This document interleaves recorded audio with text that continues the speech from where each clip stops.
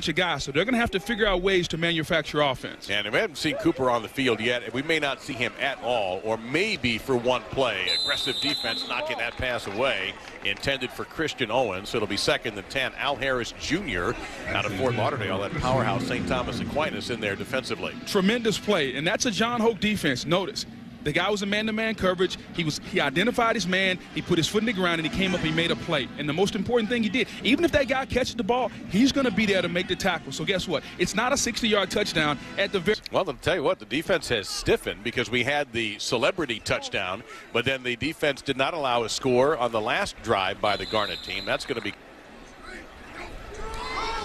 And a fake on the pass draw play to Sean Carson. Carson trying to make one man miss, and an excellent tackle in the open field by Al Harris Jr. following an 8-yard gain. Also good block there by wide receiver, big wide receiver Terry Guger. You know, at South Carolina, that he's going to take back the play calling responsibility. Tough throw and into the bushes.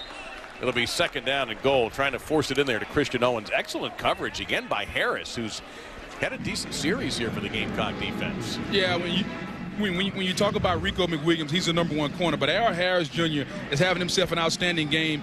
Great man-to-man coverage. We call that look and lean. You look back at the ball and you lean into the wide receiver. That way you keep contact with him.